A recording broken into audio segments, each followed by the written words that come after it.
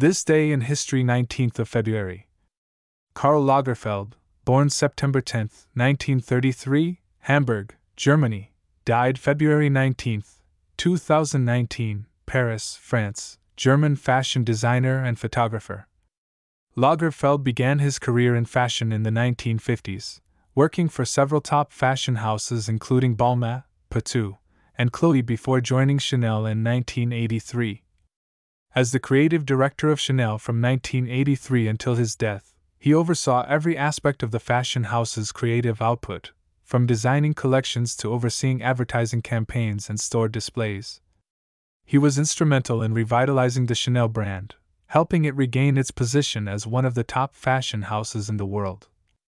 He was also the creative director of the Italian fur and leather goods fashion house Fendi, as well as his own eponymous fashion label. Throughout his career, he collaborated on a variety of fashion and art-related projects. Lagerfeld was recognized for his signature white hair, black sunglasses, fingerless gloves, and high-starch detachable collars. This day in history, 19th of February. This day in history, 19th of February. Harper Lee, born April 28, 1926, Monroeville, Alabama, U.S., died February 19, 2016, Monroeville, American writer-novelist. Was an American novelist whose 1960 novel To Kill a Mockingbird won the 1961 Pulitzer Prize and became a classic of modern American literature. She assisted her close friend Truman Capote in his research for the book In Cold Blood, 1966. Her second novel, Go Set a Watchman, was an earlier draft of Mockingbird that was published in July 2015 as a sequel. The plot and characters of To Kill a Mockingbird are loosely based on Lee's observations of her family and neighbors in Monroeville, Alabama, as well as a childhood event that occurred near her hometown in 1936. The novel deals with racist attitudes, and the irrationality of adult attitudes towards race and class in the Deep South of the 1930s, as depicted through the eyes of two children. Lee received numerous accolades and honorary degrees, including the Presidential Medal of Freedom in 2007, which was awarded for her contribution to literature. This day in history, 19th of February. This day in history, 20th of February. John H. Glenn, Jr., the oldest of 7 astronauts selected by NASA for Project Mercury spaceflight training, and later a U.S. Senator, became on this day in 1962 the first American to orbit Earth. Was an American Marine Corps aviator, engineer, astronaut, businessman, and politician. He was the third American in space, and the first American to orbit the Earth, circling it 3 times in 1962. Following his retirement from NASA, he served from 1974 to 1999 as a U.S. Senator from Ohio. In 1998, he flew into space again at the age of 77. Before joining NASA, Glenn was a distinguished fighter pilot in World War II, the Chinese Civil War, and the Korean War. He shot down 3 MiGs and was awarded 6 Distinguished Flying Crosses and 18 Air Medals. In 1957, he made the first supersonic transcontinental flight across the United States. His onboard camera took the first continuous, panoramic photograph of the United States. He was one of the Mercury 7 military test pilots selected in 1959 by NASA as the nation's first astronauts. On February 20, 1962, Glenn flew the Friendship 7 mission, becoming the first American to orbit the Earth, the third American, and the 5th person in history to be in space. He received the NASA Distinguished Service Medal in 1962, the Congressional Space Medal of Honor in 1978, was inducted into the U.S. Astronaut Hall of Fame in 1990, and received the Presidential Medal of Freedom in 2012. Glenn resigned from NASA in January 1964. A member of the Democratic Party, Glenn was first elected to the Senate in 1974 and served for 24 years, until January 1999. In 1998, at age 77, Glenn flew on Space Shuttle Discovery's STS-95 mission, making him the oldest person to enter Earth orbit, the only person to fly in both the Mercury and the Space Shuttle programs, and the first member of Congress to visit space since Congressman Bill Nelson in 1986. Glenn, both the oldest and the last surviving member of the Mercury 7, died at the age of 95 on December 8, 2016. This day in history, 20th of February.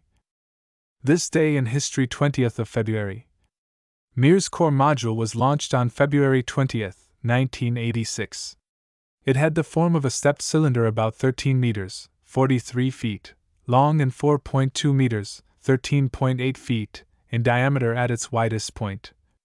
The module had a docking port at each end and 4 ports sited radially at its forward end.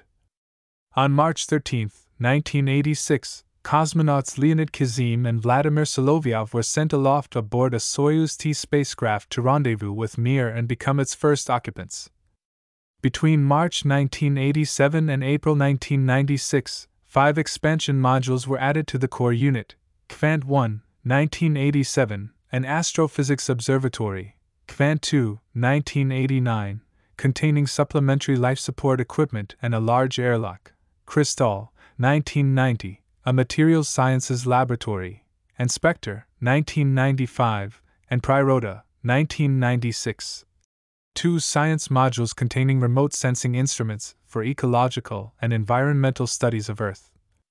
Except for its first occupants, Mir's cosmonaut crews traveled between the station and Earth in upgraded Soyuz TM spacecraft, and supplies were transported by robotic Progress cargo ferries. Mir supported human habitation from March 14, 1986, to June 15, 2000, which included an uninterrupted stretch of occupancy of almost 10 years. It hosted more than 100 people from 12 countries, including a series of U.S. astronauts in 1995 to 98 as part of a Mir Space Shuttle cooperative endeavor. Between January 1994 and March 1995, Mir cosmonaut physician Valery Polyakov set an endurance record of 438 continuous days in space, longer than the approximately 9 months estimated for a crewed voyage to the planet Mars. Designed for only a 5-year life, the aging Mir suffered a series of equipment failures and accidents in 1996 to 97 but remained in service. On March 23, 2001, the abandoned Mir made a controlled re-entry, with the surviving pieces falling into the Pacific Ocean. This day in history, 20th of February. This day in history, 21st of February. W. H. Auden, born February 21, 1907, York, Yorkshire, England, died September 29, 1973, Vienna, Austria, English-born poet. Auden's poetry was noted for its stylistic and technical achievement, its engagement with politics, morals, love, and religion, and its variety in tone, form, and content. Some of his best-known poems are about love, such as Funeral Blues, on political and social themes such as September 1, 1939, and The Shield of Achilles, on cultural and psychological themes, such as the Age of Anxiety, and on religious themes, such as For the Time Being and Ori Canonici. Auden was born in York in a professional middle-class family. He attended various English independent, or public, schools and studied English at Christ Church, Oxford. After a few months in Berlin in 1928-29, he spent 5 years, 1930-35, teaching in British private preparatory schools. In 1939, he moved to the United States. He became an American citizen in 1946, retaining his British citizenship. Auden taught from 1941 to 1945 in American universities, followed by occasional visiting professorships in the 1950s. Auden came to wide public attention in 1930 with his first book, Poems. It was followed in 1932 by The Orators. 3 plays written in collaboration with Christopher Isherwood between 1935 and 1938 built his reputation as a left-wing political writer. Auden moved to the United States partly to escape this reputation, and his work in the 1940s, including the long poems For the Time Being and The Sea and the Mirror, focused on religious themes. He won the Pulitzer Prize for Poetry for his 1947 long poem The Age of Anxiety, the title of which became a popular phrase describing the modern era. From 1956 to 1961, he was professor of poetry at Oxford. His lectures were popular with students and faculty, and served as the basis for his 1962 prose collection The Dyer's Hand. Auden was a prolific writer of prose essays and reviews on literary, political, psychological, and religious subjects, and he worked at various times on documentary films, poetic plays, and other forms of performance. Throughout his career, he was both controversial and influential. Critical views on his work range from sharply dismissive, treating him as a lesser figure than W.B. Yeats and T.S. Eliot, to strongly affirmative. As in Joseph Brodsky's statement that he had the greatest mind of the 20th century.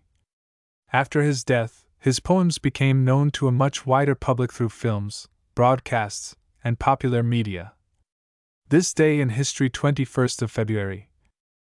This Day in History, 21st of February. Anaïs Nin, born February 21, 1903, Neuilly, France, died January 14, 1977, Los Angeles, California, U.S., French-born author of novels and short stories. Was a French-born American essayist, novelist, and writer of short stories and erotica. Born to Cuban parents in France, Nin was the daughter of the composer Joaquin Nin and the classically trained singer Rosa Colmo.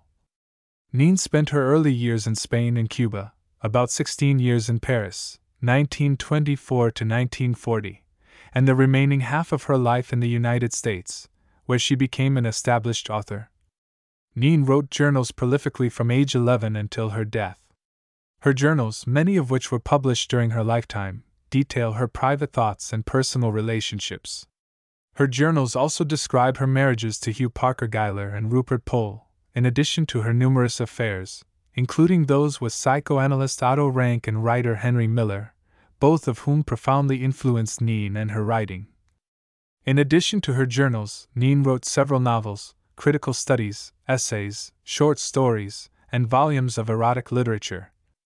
Much of her work, including the collections of Erotica Delta of Venus and Little Birds, was published posthumously amid renewed critical interest in her life and work. Nin spent her later life in Los Angeles, California, where she died of cervical cancer in 1977. She was a finalist for the Neustadt International Prize for Literature in 1976. This Day in History, 21st of February. This Day in History, 22nd of February. Lake Placid 1980 Olympic Winter Games, athletic festival held in Lake Placid, New York, United States that took place February 13 to 24, 1980. The Lake Placid Games were the 13th occurrence of the Winter Olympic Games. The Miracle on Ice was an ice hockey game during the 1980 Winter Olympics in Lake Placid, New York.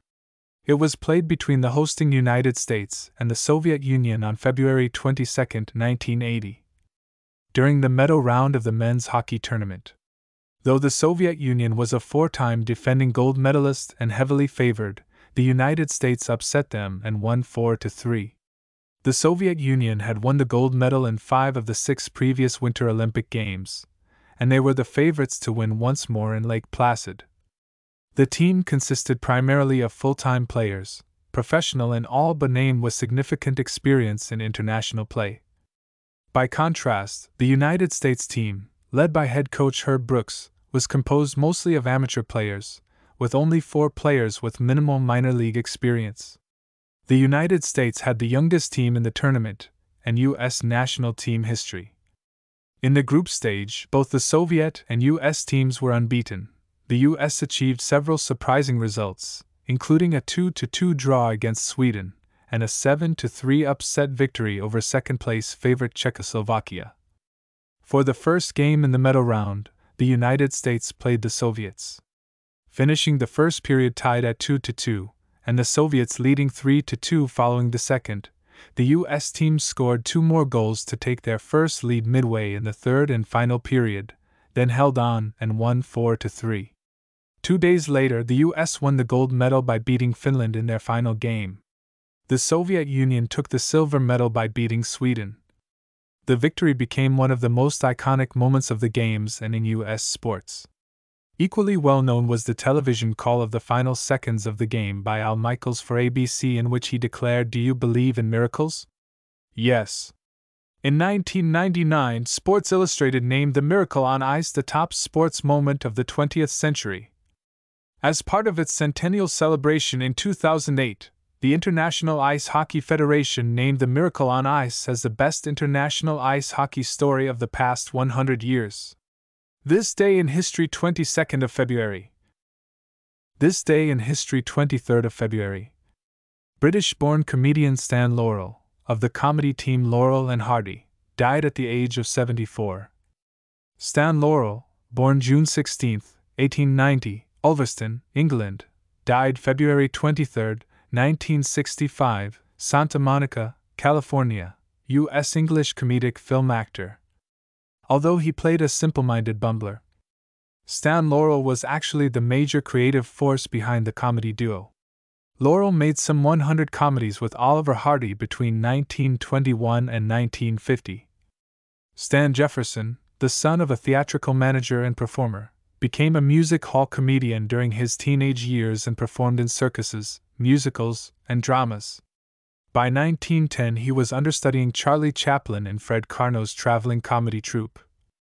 After the Karno Company disbanded during an American tour in 1913, Jefferson worked in American films and vaudeville for several years, during which time he changed his surname to Laurel after deciding that a stage name with 13 letters was bad luck. His first movie short was Nuts in May, 1917. He found minor success as the star of his own series of comedy shorts in the early 1920s, but within a few years, acting took second place to work as a director and gag writer. He signed with Hal Roach Studios in 1925 with the understanding that his primary duties would be behind the cameras. A year later he and Oliver Hardy both became members of Roach's All-Stars, an ensemble of screen comedians. Laurel was soon coaxed back in front of the camera, and by 1927 he was teamed with Hardy. Their first successful joint comedy was the silent movie Putting Pants on Philip, 1927. In their comedies, they played two friends who were naive and eternally optimistic. As Laurel himself described it, they were two minds without a single thought. Laurel was the skinny, guileless nitwit who caused most of their troubles, while Hardy was the robust and self-important windbag whose plans always went awry. Armed with impeccable slapstick timing and an arsenal of hilarious facial expressions, they typically managed to convert a simple, everyday situation into another nice mess. Innocent, harmless, and utterly incompetent, Laurel was frequently knocked around by the irascible Hardy. He was known for his signature whimpering cry, dramatically blank stare, and iconic toothless smile. He characteristically sported a too small bowler hat, under which he housed a head of unkempt hair that he would frequently tousle. As the silent film era ended, the pair achieved great popularity in comedies such as The Battle of the Century, 1927, Leave 'Em Laughing, 1928, Two Tars, 1928, Liberty, 1929, and Big Business, 1929. This day in history, 23rd of February. This day in history, 24th of February. Steve Jobs, born February 24, 1955, in San Francisco, California, U.S., died October 5, 2011, in Palo Alto, California, was co-founder of Apple Computers. Stephen Paul Jobs was an American businessman, inventor, and investor best known for co-founding the technology giant Apple. Jobs was also the founder of Next and chairman and majority shareholder of Pixar. He was a pioneer of the personal computer revolution of the 1970s and 1980s, along with his early business partner and fellow Apple co-founder Steve Wozniak. Jobs was born in San Francisco in 1955 and adopted shortly afterwards. He attended Reed College in 1972 before withdrawing that same year. In 1974, he traveled through India, seeking enlightenment before later studying Zen Buddhism. He and Wozniak co-founded Apple in 1976 to further develop and sell Wozniak's Apple I personal computer. Together, the duo gained fame and wealth a year later with the production and sale of the Apple II, one of the first highly successful mass-produced microcomputers. Jobs saw the commercial potential of the Xerox Alto in 1979, which was mouse-driven and had a graphical user interface GUI. This led to the development of the unsuccessful Apple Lisa in 1983, followed by the breakthrough Macintosh in 1984, the first mass-produced computer with a GUI. The Macintosh introduced the desktop publishing industry in 1985 with the addition of the Apple LaserWriter, the first laser printer to feature vector graphics.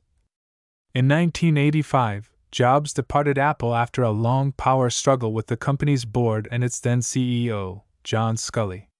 That same year, Jobs took some Apple employees with him to found Next, a computer platform development company that specialized in computers for higher education and business markets, serving as its CEO. In 1986, he helped develop the visual effects industry by funding the computer graphics division of Lucasfilm that eventually spun off independently as Pixar, which produced the first 3D computer animated feature film Toy Story, 1995, and became a leading animation studio, producing over 27 films since. In 1997, Jobs returned to Apple as CEO after the company's acquisition of Next. He was largely responsible for reviving Apple, which was on the verge of bankruptcy. He worked closely with British designer Johnny Ive to develop a line of products and services that had larger cultural ramifications, beginning with the Think Different advertising campaign, and leading to the iMac, iTunes, Mac OS X Apple Store, iPod, iTunes Store, iPhone, App Store, and iPad. In 2003, Jobs was diagnosed with a pancreatic neuroendocrine tumor. He died of respiratory arrest related to the tumor in 2011, and in 2022, was posthumously awarded the Presidential Medal of Freedom. This day in history, 24th of February. This day in history, 25th of February. Anthony Burgess, born February 25, 1917, Manchester, England, died November 22, 1993, London, English novelist, critic. John Anthony Burgess Wilson, who published under the name Anthony Burgess.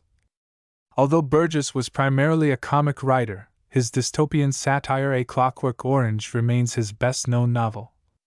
In 1971, it was adapted into a controversial film by Stanley Kubrick, which Burgess said was chiefly responsible for the popularity of the book. Burgess produced numerous other novels, including The Enderby Quartet and Earthly Powers. He wrote librettos and screenplays, including the 1977 television miniseries Jesus of Nazareth. He worked as a literary critic for several publications, including The Observer and The Guardian, and wrote studies of classic writers, notably James Joyce. A versatile linguist, Burgess lectured in phonetics and translated Cyrano de Bergerac, Oedipus Rex, and the opera Carmen, among others. Burgess was nominated and shortlisted for the Nobel Prize in Literature in 1973. Burgess also composed over 250 musical works. He considered himself as much a composer as an author, although he achieved considerably more success in writing. Early in Burgess's life. In 1917, Burgess was born at 91 Carisbrooke Street in Harpury, a suburb of Manchester, England, to Catholic parents, Joseph and Elizabeth Wilson. He described his background as lower middle class. Growing up during the Great Depression, his parents, who were shopkeepers, were fairly well off, as the demand for their tobacco and alcohol wares remained constant.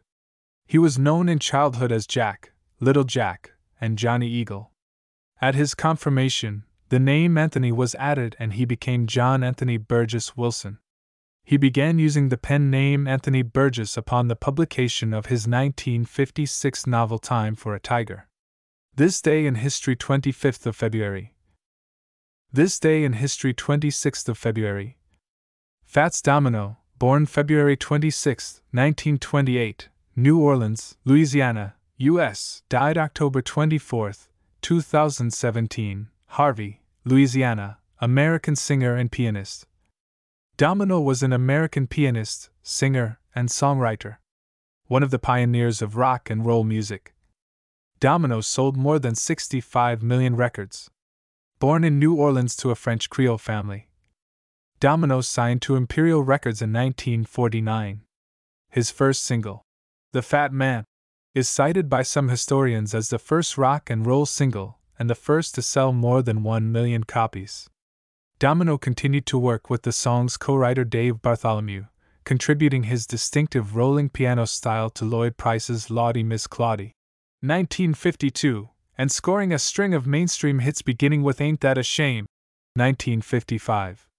Between 1955 and 1960, he had 11 top 10 U.S. pop hits. By 1955, 5 of his records had sold more than 1 million copies, being certified gold. Domino was shy and modest by nature but made a significant contribution to the rock and roll genre. Elvis Presley declared Domino a huge influence on me when I started, and when they first met in 1959, described him as the real king of rock and roll. The Beatles were also heavily influenced by Domino.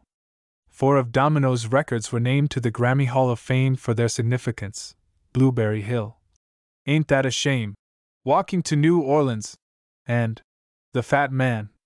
He was inducted into the Rock and Roll Hall of Fame as part of its first group of inductees in 1986. The Associated Press estimates that during his career, Domino sold more than 110 million records. This day in history, 26th of February. This day in history, 26th of February. Johnny Cash, born February 26, 1932, in Kingsland, Arkansas, U.S., died September 12, 2003, Nashville, Tennessee, was an American singer and songwriter. An American country singer-songwriter.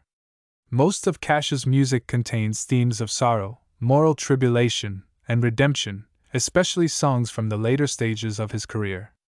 He was known for his deep, calm bass baritone voice, the distinctive sound of his Tennessee 3 backing band characterized by train-like chugging guitar rhythms, a rebelliousness coupled with an increasingly somber and humble demeanor, free prison concerts, and a trademark all-black stage wardrobe, which earned him the nickname the Man in Black. Born to poor cotton farmers in Kingsland, Arkansas, Cash rose to fame during the mid-1950s in the burgeoning rockabilly scene in Memphis, Tennessee, after serving 4 years in the Air Force. He traditionally began his concerts by simply introducing himself, "Hello, I'm Johnny Cash," followed by Folsom Prison Blues, one of his signature songs. His other signature songs include I Walk the Line, Ring of Fire, Get Rhythm, and Man in Black. He also recorded humorous numbers like One Piece at a Time, and A Boy Named Sue, a duet with his future wife June Call Jackson, followed by many further duets after their wedding, and railroad songs such as Hey, Porter, Orange Blossom Special, and Rock Island Line. During the last stage of his career, he covered songs by contemporary rock artists. Among his most notable covers were Hurt, by 9 Inch Nails, Rusty Cage, by Soundgarden, and Personal Jesus, by Depeche Mode. Cash is one of the best-selling music artists of all time, having sold more than 90 million records worldwide. His genre-spanning music embraced country, rock and roll, rockabilly, blues, folk, and gospel sounds. This crossover appeal earned him the rare honor of being inducted into the Country Music, Rock and Roll, and Gospel Music Halls of Fame. His music career was dramatized in the 2005 biopic Walk the Line, in which Cash was portrayed by American film actor Joaquin Phoenix. This day in history, 26th of February.